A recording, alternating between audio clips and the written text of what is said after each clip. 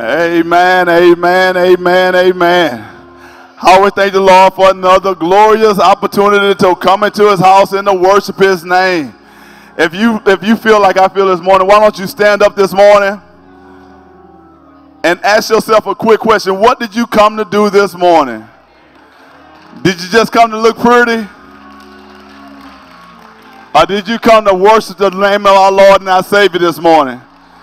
If the Lord's been good to you this morning, you should go ahead and give the Lord a hand a clap of praise. You should say something about the goodness of the Lord. The choir sing a song and say something, say something, say something.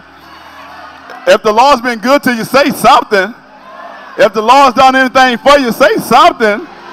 If the Lord pick you up, say something. If the Lord turn you around, say something.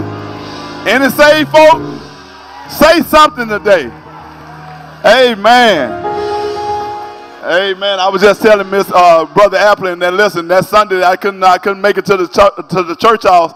I was begging somebody to just please let me just get to God's house. The chaplain came in and I went to that next Sunday. I went in and she said it don't start till 10 o'clock. I said I know. I got to get my praise on right now because this may be my last time. I don't know, since it may be your last time, why don't you get your praise on today? Like this your last time. Amen. Our scripture reading shall be found in Psalm 122. It says, I was glad when they said unto me, let us go into the house of the Lord. Our feet shall stand within thy gates, O Jerusalem. Jerusalem is built as a city that is compact together.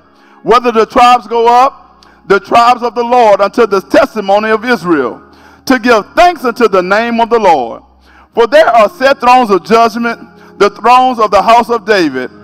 Pray for the peace of Jerusalem. They shall prosper that love thee. Peace be within thy walls and prosperity within thy palaces. For my brethren and companions' sake, I will now say, peace will be within thee. Because of the house of the Lord, our God, I will seek thy good. Please remain standing and join in with us as we celebrate our Lord. Come on, get your hands together. Get your hands together. Come on, come with the choir. Get into it, come on. Aren't you glad to be in the house of the Lord today? I was glad when they said, let us come into the house of the Lord.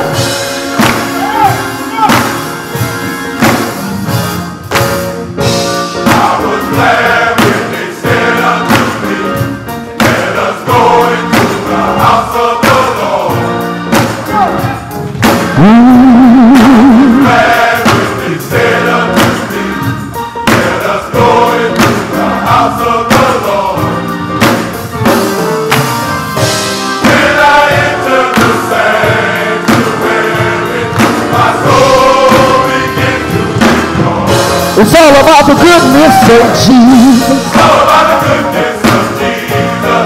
And what he's done for me. He's done for me. I just want to praise you. I just want to praise you.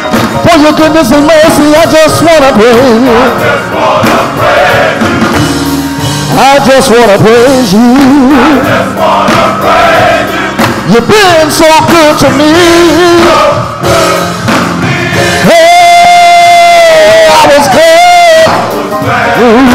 Said unto me, let us go into the house of the Lord. I was glad. Let us go into the house of the Lord. When I enter the sanctuary, my soul begins to roar. It's all about the goodness of Jesus. It's all about the goodness of Jesus. And what he's done for me. He's done for me. I just want to praise you. I just want to praise you. I just want to praise you, Lord. Yeah. I just want to praise you. I just want to praise you. You've been so good to me. Hey, come on.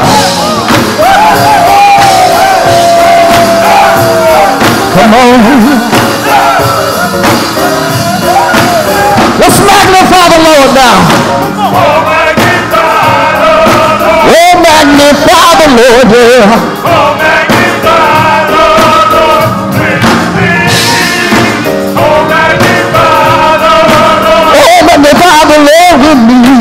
Oh, magnify the Lord with me. Oh, magnify the Lord. He's worthy.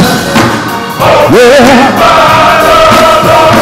He's worthy, I tell you. Oh, magnify the Lord. Oh, magnify the Lord with me. Oh, magnify the Lord with me. Oh, magnify the Lord with me. Oh, magnify the Lord with me. Oh, magnify the Lord. Can we take it up a little bit?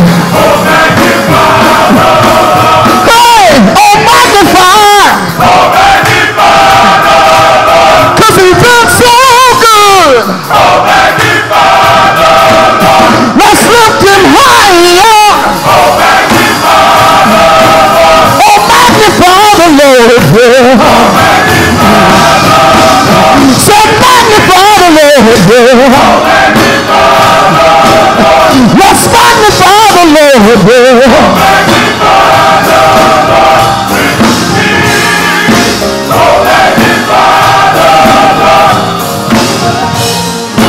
Oh, magnify the Lord with me.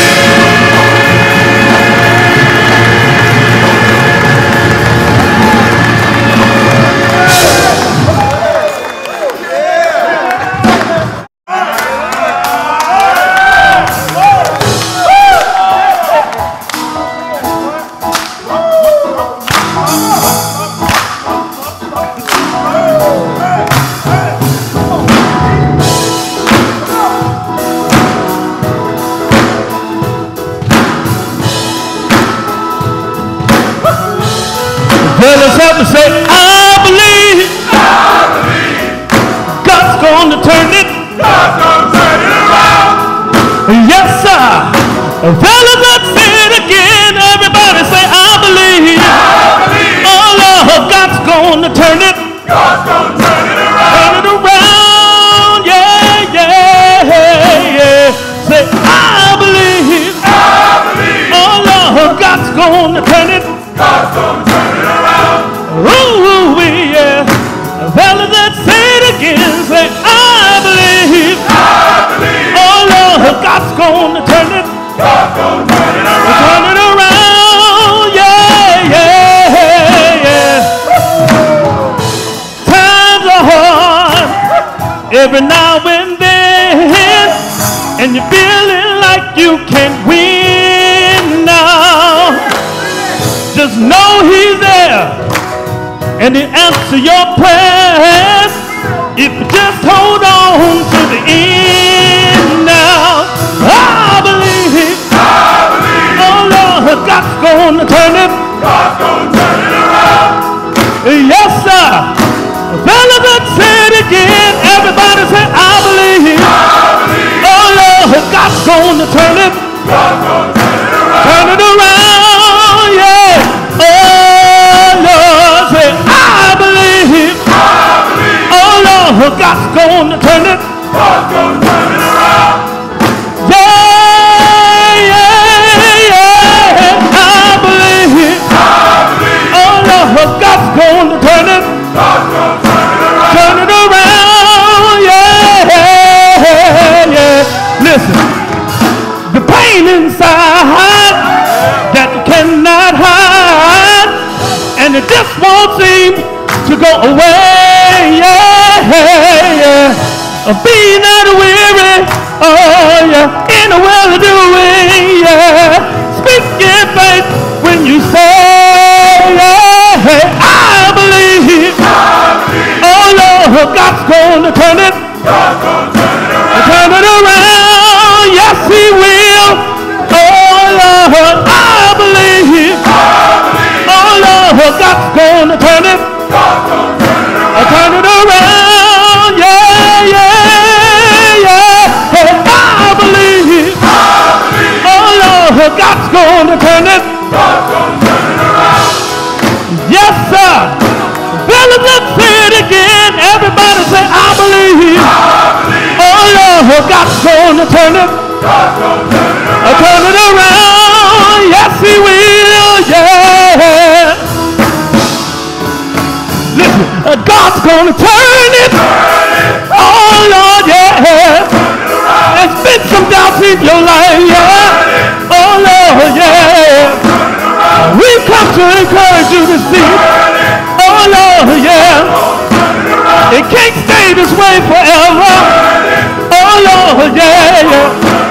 See, God made me a promise that if ye believe in me, God never would leave me. And if so won't forsake me. I said, God can turn it around. I said, God will turn it around. God's gonna change some things. Shake up all your doubts and your fears. Oh, turn it. Oh, feels real good right here, yeah. Turn it. Lord, I'm depending on you, yeah. Hey, somebody been crying, Lord, yeah. Turn it. We come to encourage you today. Oh, yeah. Just a little faith, the size of a mustard seed. Oh, God will turn it around just like it did for me. Yeah, yeah, yeah, yeah, yeah, yeah. Turn it. Oh, yeah. God will. I know he's going to do it. I know he's going to do it. Just wait on Jesus. I know he's going to do it. I know he's going to do it. In the midst of your storms, yeah, yeah. I know he will do it.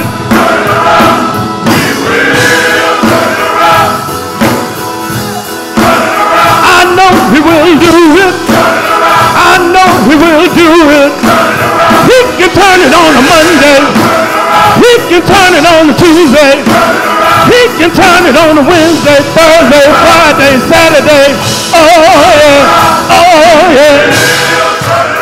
I know he's gonna do it. I know he will do it. I'm waiting on Jesus. I know he's gonna do it. I know he will do it. Oh yeah.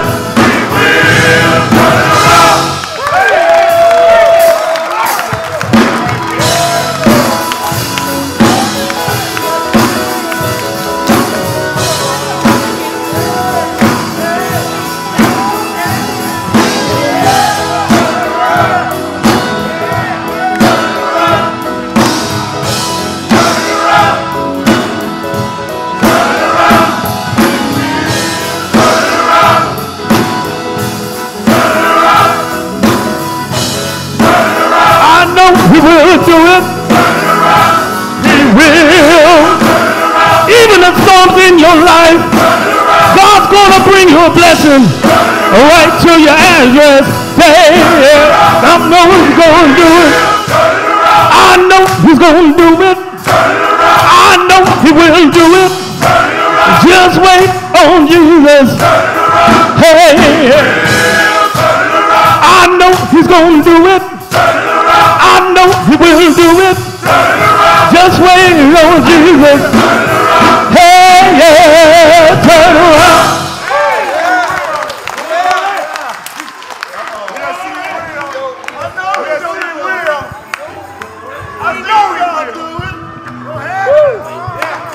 Yeah. He will. Our situation might look a little gloom sometimes, but he always has been on time. He will turn around. That's why we can't say to Jesus today. We came to worship him.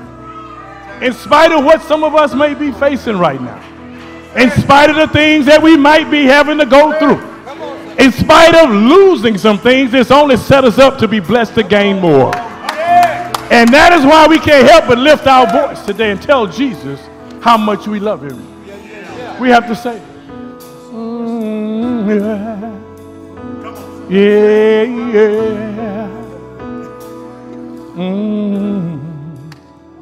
It's not because we've been so faithful.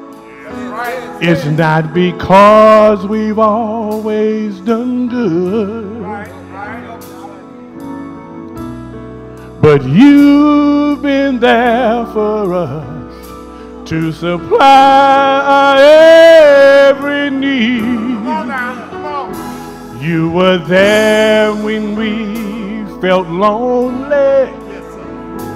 You were there in all our pains. You guided our footsteps, thank you, and you sheltered us from the rain. And it is you who makes our lives complete. Come on. You are to us our everything. This is why we all can see. Jesus, I love you. Yes, we do. Because you care.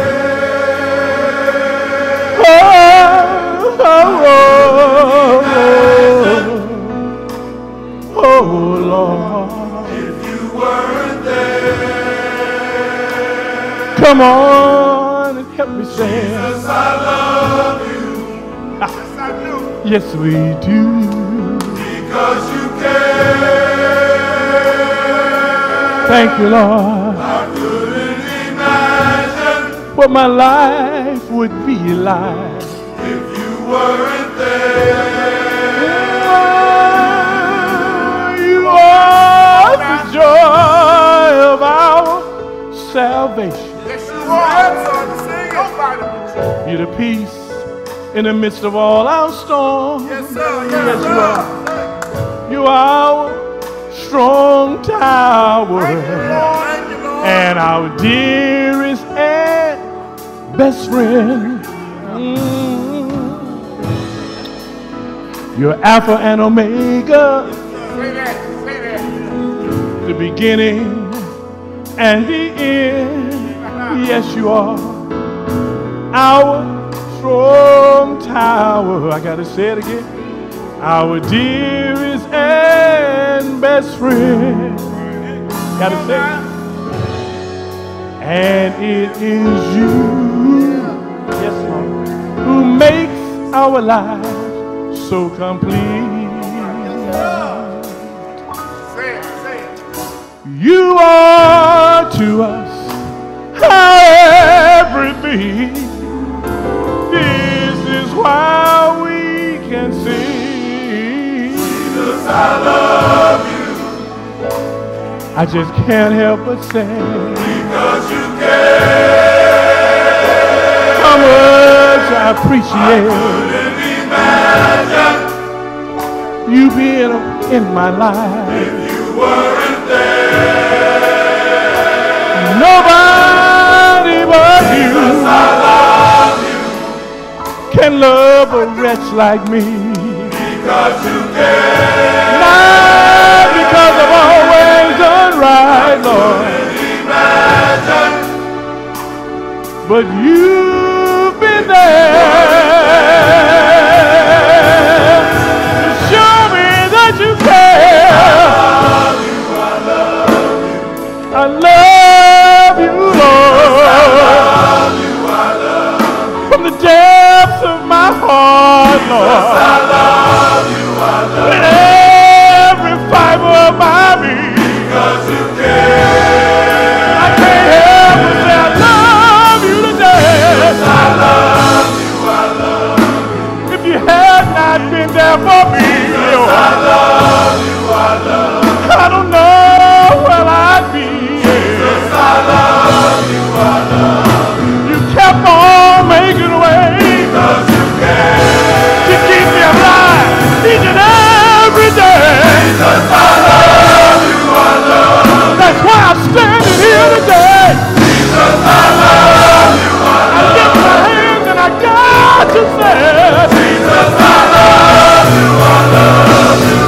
it's not been for you, Lord. Because you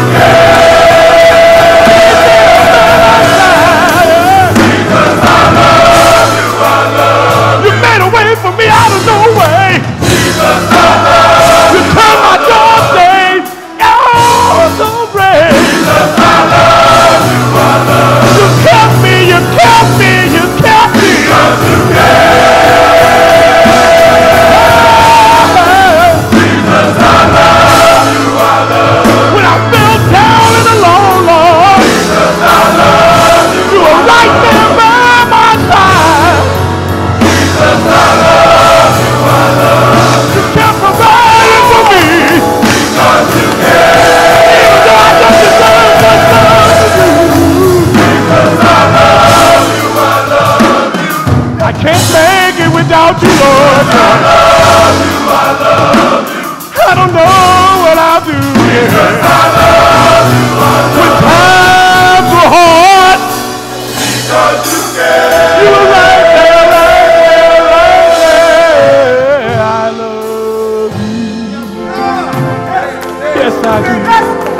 I love you. Oh, I love you. No one is like you, Lord. I love you. You keep on taking care of me. I love you. Even though the storms of life keep coming our way, I love you. You sheltered us in the time of our need. I love you. You keep on turning our situations around. I love you. You show us we can still make it with you by our side. Yeah. I love you. Even though I feel down sometimes, I love you. I can appreciate the fact that you never let me feel alone. I love you. You keep on picking us back up, Lord. I love you. Every time we want to break down, I love you. Your finger of love keeps wiping away all our tears. I love you. Hey, hey, hey. I love you. I love you.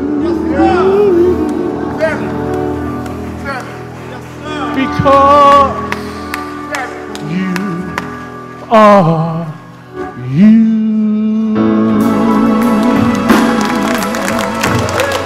Oh, I love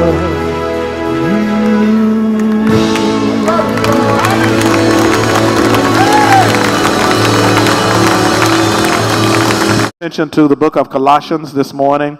As we're working our way through the book of Colossians, I'm going to deal with the large segment of scripture this morning, Colossians chapter 2. I concluded last week with verse 7. Today I want to read verse 8 and deal with the following scriptures all the way through verse 23. But I'll only read verse 8 today. The book of Colossians, the 2nd chapter, and the 8th verse.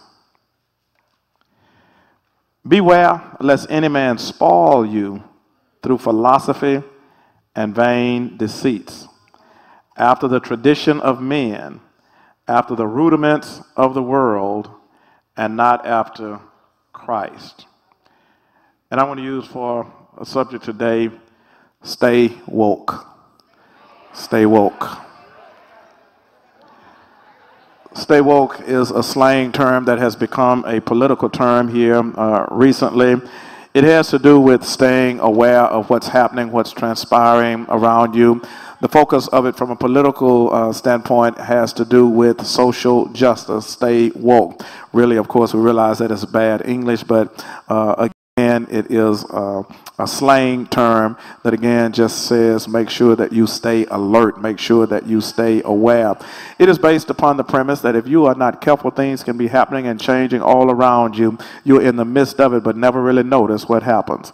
It is said that you can boil a frog without a frog ever reacting if you put the frog in cold water and just slowly turn up the temperature, and the frog will never jump out of the kettle because it's not aware, because of the increments of change have been so minimal. And certainly the same thing can happen to us as it relates to social justice and other issues in our society. But today I want us to look at it in a different context. I want us to think about staying alert, being aware, or staying woke. I want us to think about it as it relates to our Christian experience. Particularly, I want to talk to those of us who are Christians. That the Apostle Paul has already elevated Christ in the earlier section of this book and talked about how grand and great he is, that he is the preeminent one who ought to receive the preeminence from all of us who are believers. He has already expressed unto us how God through Christ is doing what needs to be done for every one of us to experience salvation, which in its culmination will allow us to experience glorification or perfection as well. Now, as he moves on to this next section or thought, he realizes that there are some dangers that every believer faces. And all of us who are Christians need to understand that just because you are a Christian does not mean there's not still some dangers that you face. One of the things he really wants to lift up for us as believers is, again, to understand that people are after your mind. People want you to think incorrectly, because if you think incorrectly, you'll live incorrectly. If your thinking is not what it should be, your life certainly cannot be what it needs to be. And so therefore, he is raising that issue up before us today.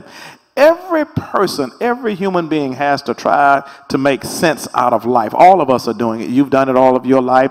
I've sought to do it all of mine as well, because every human being is searching for answers. People are aware of that. That's why they're writing books. That's why they have TV shows. That's why people are sitting under the shade tree trying to tell you how you ought to live your life, because we realize that all of us are looking for answers. There are things that perplex all of us, things that leave us in a state of confusion. There are places that we want to go, and then we want to know how can we possibly get to those new destinations. And so we're always looking for answers. But the Apostle Paul wants us to understand that the answers are in Christ. He points out earlier that Christ is the wisdom of God, and Christ is knowledge as well. That God already has a plan for our life, that God can give us an understanding or a new worldview as to what life is all about. I've done this illustration before. Let me do it again because I think it can be helpful perhaps with this section of scripture that we are dealing with. If you would look at my jacket that I have on today, if you would look at it, when you look at me, if you haven't figured out something wrong with this, something wrong with you. Because when you look at this, something immediately tells you this is not right. Something immediately says some changes need to be made. The Apostle Paul is saying, you can be walking around like this and all kinds of people will have all kinds of opinions. There will be some people that will try to convince you that you're all right. They will try to convince you that that's the way it was supposed to be. And then some other people just start trying to adjust their body to make it work. It can't work because it's wrong. It can't work because something needs to be done. And so when God looks at humanity, God says, you got a problem. God says that there is an issue that needs to be resolved. And the only way you're going to resolve this issue is to deal with your dilemma. Your problem is that you are operating from the wrong origin, the wrong source. You started off wrong. Your problem began at the very beginning. You took buttonhole number 2 and put button number 1 through it. And so if you're going to get it straight, what you have to do is you have to go back and get it like it needed to be in the first place. So you put button number 1 in button number 2, and even though I'm not a model, it looks better than it did. Because all of a sudden you see things began to line up. That's what the Apostle Paul wanted the Colossian believers to understand, that, listen, God has already given clear direction. God has provided his answer to your life dilemma, and he has done it in the person of Jesus Christ. So in verse number 8, he comes back and says unto them, beware, be alert, be on guard. Understand that there is some danger that is confronting you. Understand that there are some things that you need to be greatly concerned about. And he lists 3 major things. The first one he lists is, be aware lest any man spoil you through philosophy and vain deceit. He is saying that people can lead you astray in your thinking. Philosophy has to do with human thinking. It has to do with human reasoning. And so we have a lot of different voices that are trying to speak to us and give us guidance and direction. And as we are searching for guidance and direction, we're open to hear all of these different voices. So he says, be careful about who you listen to, because there are those who are saying the exact opposite of what God has to say. Now, if you will look at life and then look at the Bible and then look at the Bible and look back at life, you will find out that whatever God says, the world always says something opposite. Whatever God is directing you to do, there are always going to be a lot of voices telling you that that's not the thing to do. You're going to find out that there are always those who are competing with God to be God in your life. Those who always want to take the place of Christ in your life. And so he says, be very, very careful about that, because they will bring up the traditions of men. They will come up with what men have to say and how men think, and they will try to control you with that. Now, here's a question that every one of us needs to ask ourselves on a regular basis. Whose word is directing your life?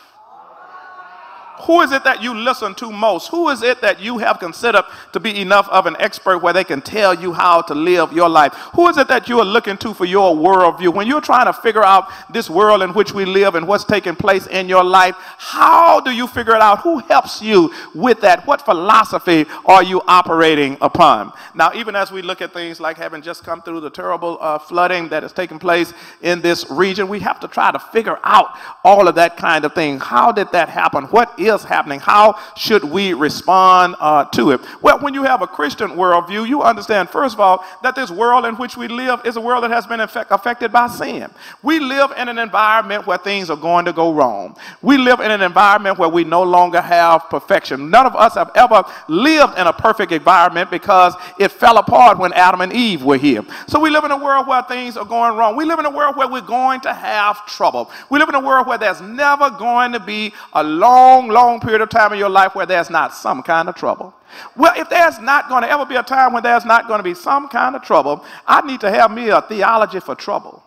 I need to have some way of understanding trouble, some way of relating to trouble, some way of deciding how I'm going to interpret what happens in my life. So when I read the Word of God and when I get the wisdom of Christ, Christ says, listen, yes, trouble is going to come in your life. It has nothing to do necessarily with the fact that you are a Christian. Even though you are a Christian, you may be doing the right thing much of the time, trouble can still come in your life. Now, James will say some things unto us in the book of James that is really kind of difficult to understand. James says, count it all joy.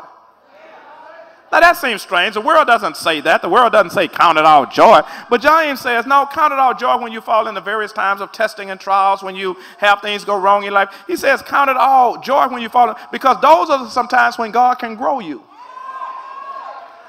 That God can take bad things that happen to good people, and out of that situation, God can still make you better. God can make you stronger. The growth spurts in your life as it relates to your spiritual life, the growth spurts in your life generally don't come through times of ease. They come through times of difficulty.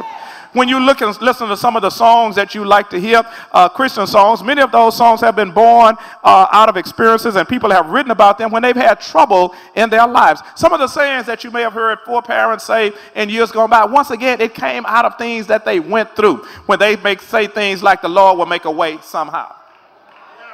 That came out of a troubled experience, but what you saw them evidencing was, since he took me through that, I believe he can take me to this. So they understood that they grew. In Psalm 119 and 71, David says, it was good God afflicted me, because then I really learned his words, that I have to understand that God has spoken to some issues, and I have to try to grapple with life by understanding what has God said. If I do not, then there will be so many other voices that will say things to me that are contrary to the teaching of the Word of God. He says, so that's the problem. I want you to be careful about that. But then he goes back always to Christ in verse number 10 and points out that, listen, you are complete in Christ. Everything you need for salvation is found in Jesus Christ. You don't need Jesus plus anything to be saved. He is God's complete solution to your problem as it relates to being in need of salvation. And so he deals with different things about it, but also he brings up the subject of baptism in verse number 12, where he talks about we are buried with him in baptism. When you see people getting baptized, you will see that they are taken under the water. That is symbolic of a burial, and that burial is of the old life.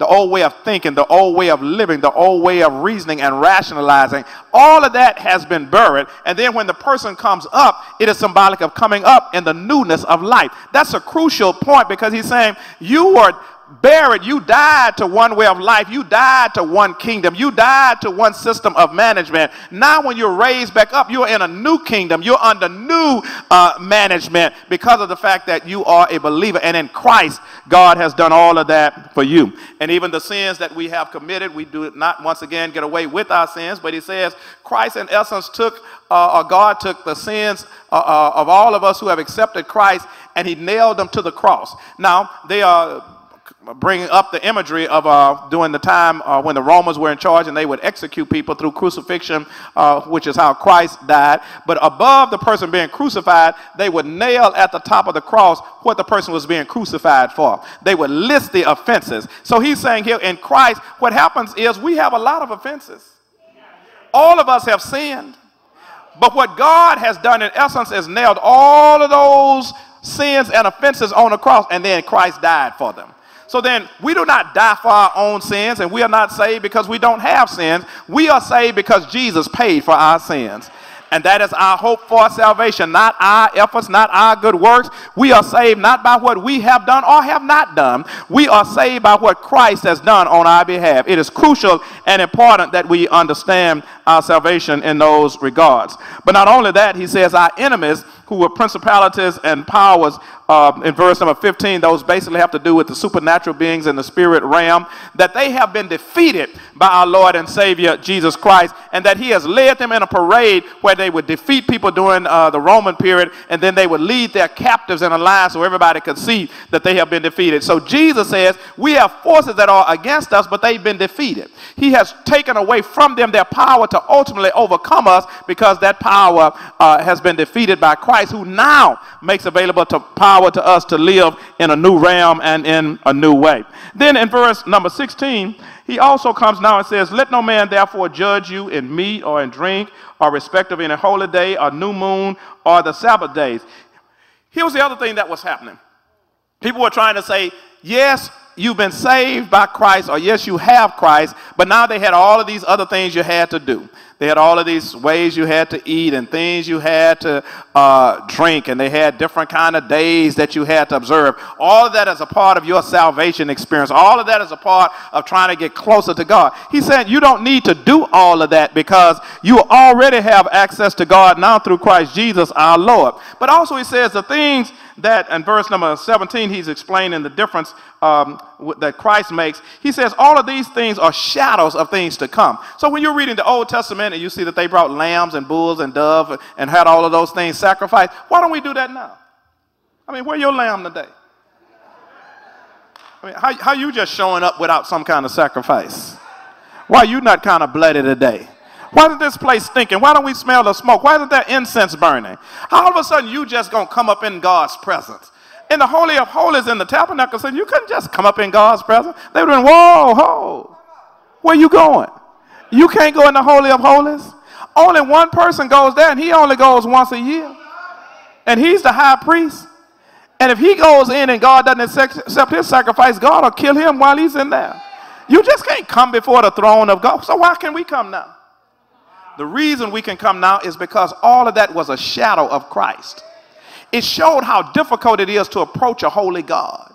It shows the impact that sin has on the relationship or the possibility of fellowship with God. What is that barrier that stays between us and God? Who can do something about it? So in the Old Testament, they would kill the lamb, saying the lamb is dying for my sin. I did wrong, so here's an innocent lamb that's going to die for me. But when Christ came, that's why John in St. John 1:29, when he saw Christ, he says, behold the Lamb of God. So the reason you don't have your lamb and I don't have my lamb is because the lamb has already come and died on Calvary's cross and paid for our sin. So since Christ has died, he said, don't let people lead you back into things that God has already led you out of. Understand that that has already been fulfilled in the work of our Lord and our Savior, Jesus Christ. Because if you do not understand that, people will lead you into all kinds of things that there's no reason for you to do. Because again, all of that has been fulfilled in Christ. And so people can try to get you to worship angels and have all kinds of other things that you do that are not necessary to do. And people can end up getting puffed up because of all the extra things that they do.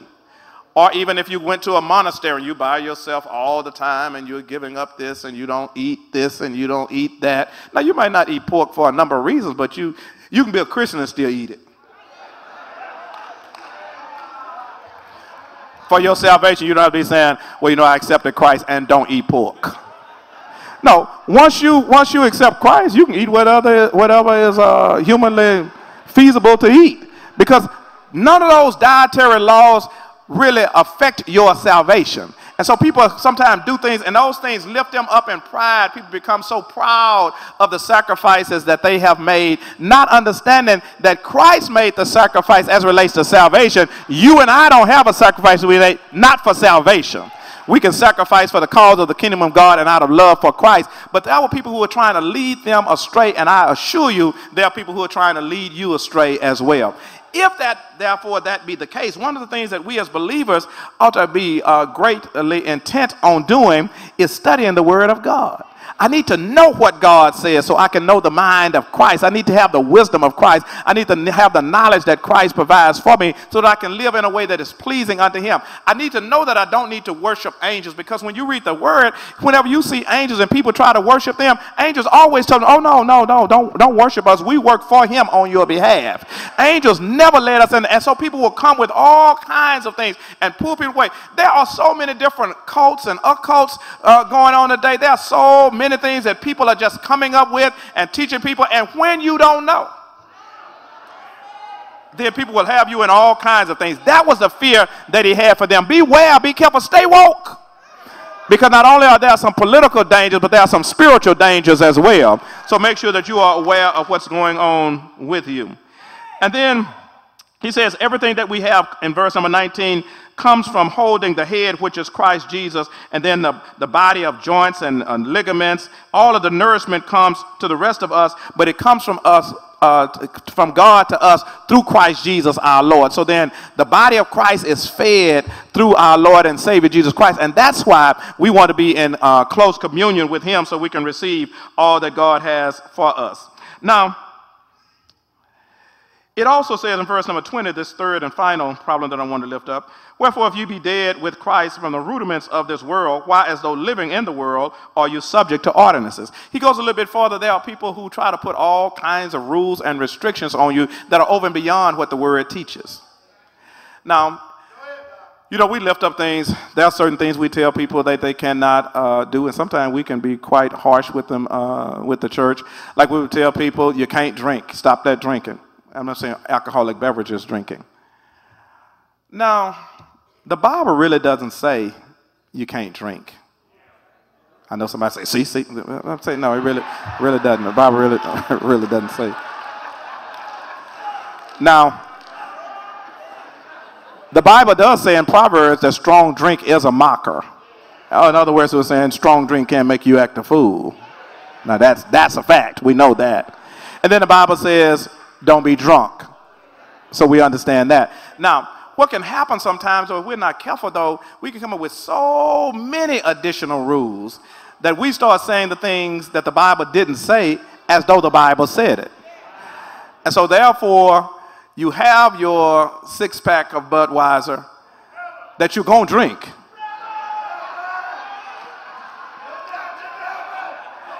But now you're heading toward the cashier with it all up under your coat, because they know you go to church sometime.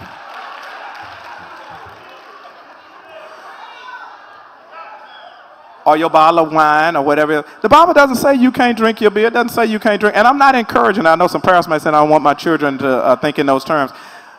But the Bible doesn't say you can't do that. Some of you all like to go swing out, and people say, yeah, all that dancing. The Bible doesn't really say you can't swing out. A lot of things is what's associated with some of the things. It may not be so much whether you're swinging out, but who you're swinging out with. You know, I'm just saying that's, but to try to avoid the extreme, then we start adding on so many things. And so he's saying that people will come in and just put so many restrictions on everything that you do that you lose sight of what the Lord has said. And so then we start watching people for things. I was remarking earlier today, one time years ago, I was in a grocery store, and I like the, you know, Denise and I like the little sparkling grape juice and, you know, apple juice and that kind of stuff. So I had a couple of bottles. Of it in my basket, and somebody saw me from a long way off in the grocery store, and I could tell they were working their way over to that basket.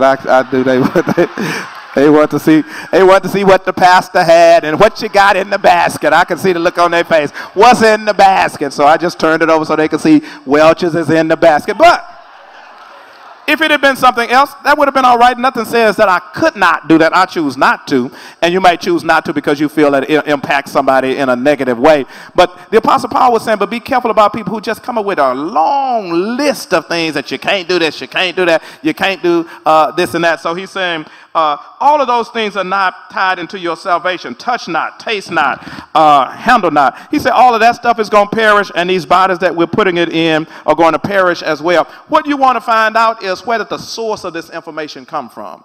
Who said that? Did you say it or God said it?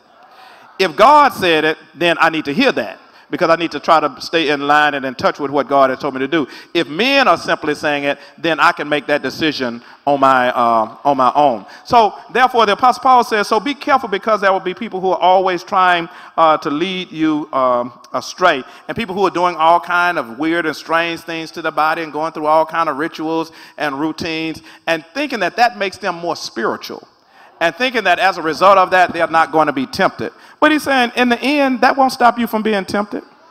In the end, you're going to still be tempted, just as if you didn't do all of those extra rituals and routines that God did not call for. He's saying the focus needs to be Jesus Christ. The focus needs to be, I want to hear what Christ has to say, and I want to seek to live in accordance with the teaching of Christ.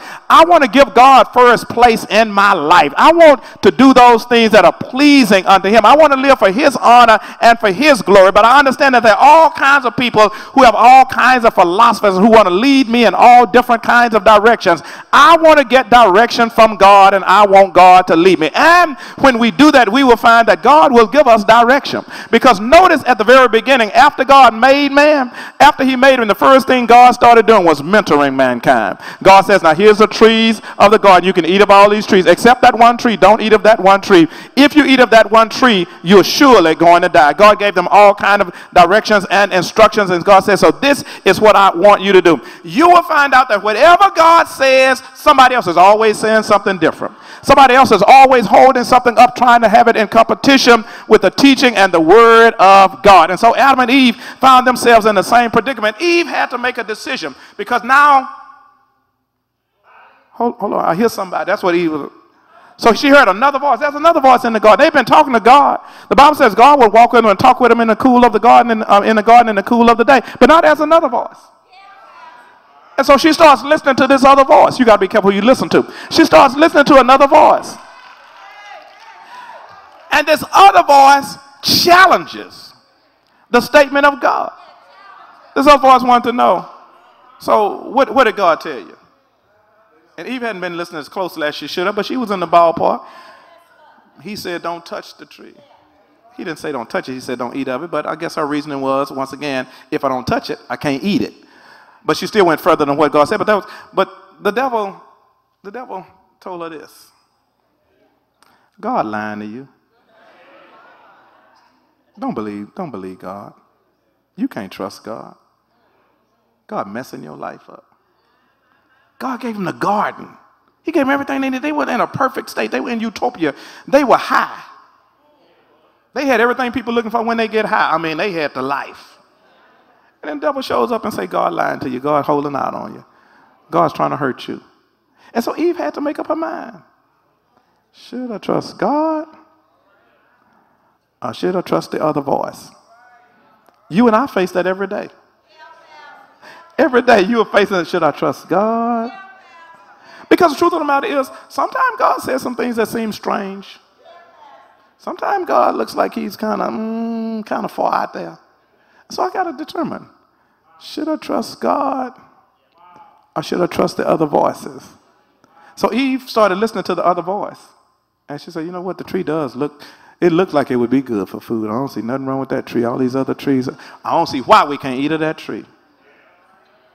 And so Eve started saying, So Eve decided to eat of the tree because Eve said, I want it. Sometimes whatever God says he doesn't want you to have, sometimes can make you want it more. That's what the scripture, Paul points out, that's part of what sin is. Sin sometimes won't whatever God says he doesn't want you to have. So Eve ate of the forbidden tree. And then after she ate of the forbidden tree, Adam was standing right there.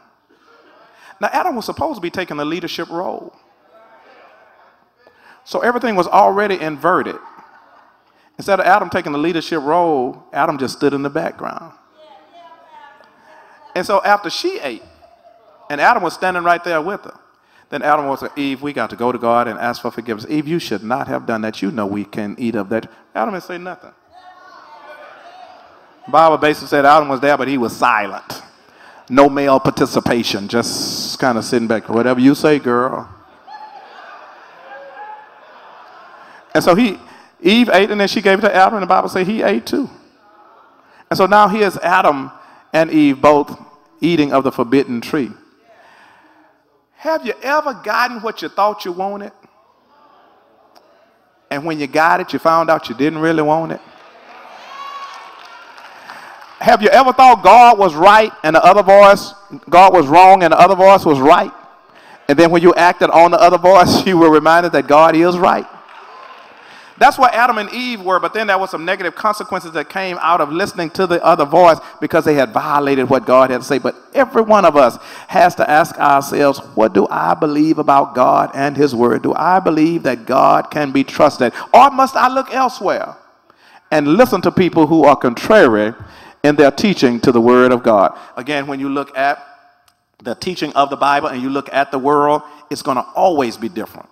Whatever God says about human masculinity, the world is going to tell you something different.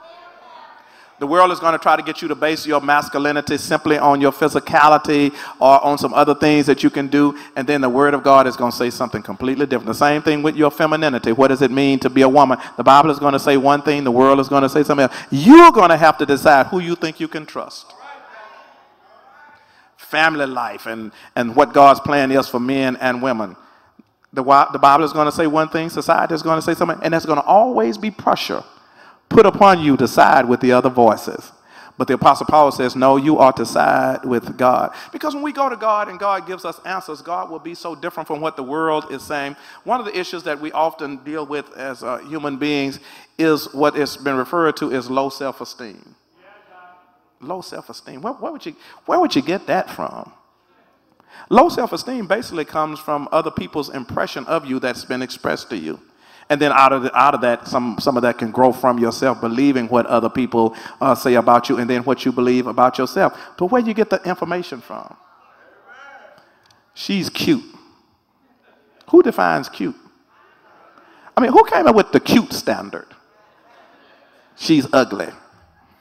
Who came up with the ugly standard? Who's empowered to name cute and ugly?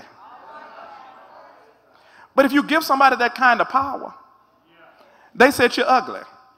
As soon as they tell you ugly, you drop your head. Went to the back of the room, tried to hide in the corner in the dark because they told you were ugly. And you accepted that. And you wore that label. They told you were inadequate. You were not good enough. And so you accepted that because somebody's word was directed toward you. And now your life is lived as an inferior person because of what somebody said to you. And then you go back to God. Say, Lord, they told me I was ugly. They told me I was less than.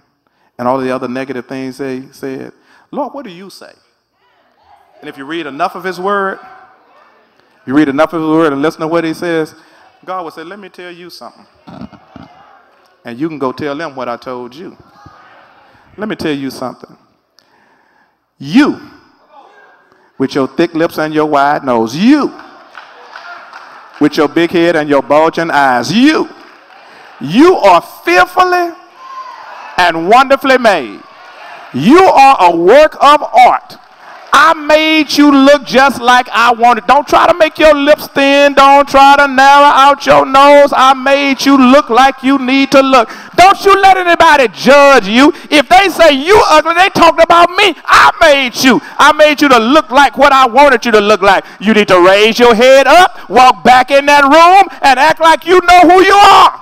Act like you know who made you. Act like you understand nobody has a right to come in on the art of God in that way. And so if folk look at you and don't appreciate you, you tell them they don't know good art when they see it. Because you have a divine designer who made you. You need to feel good about you because you know who you are.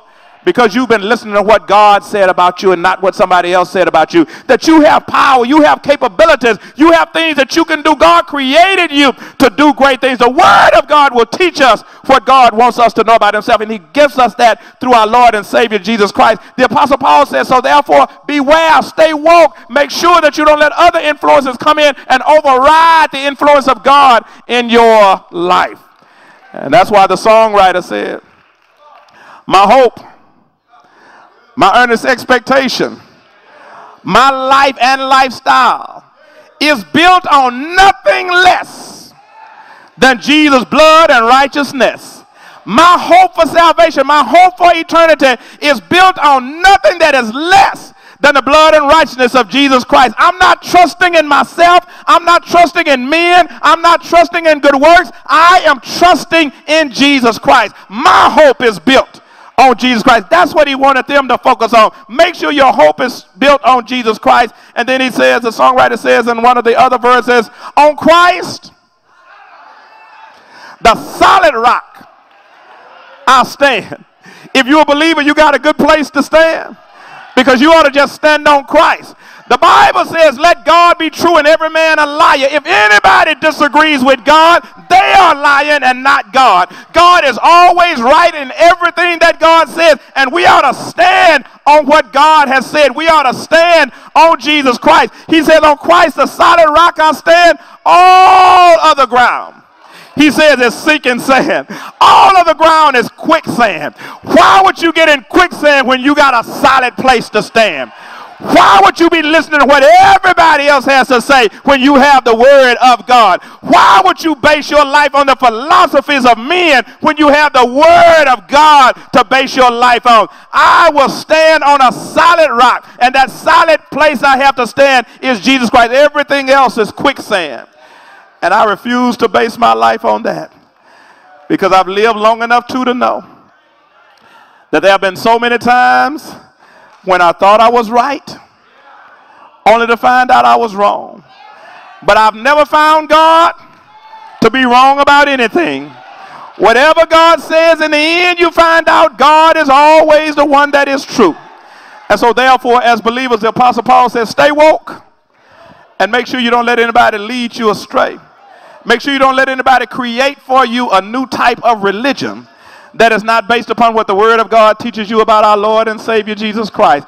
If you believe God knows what he's talking about, then you ought to busy yourself finding out what God has said.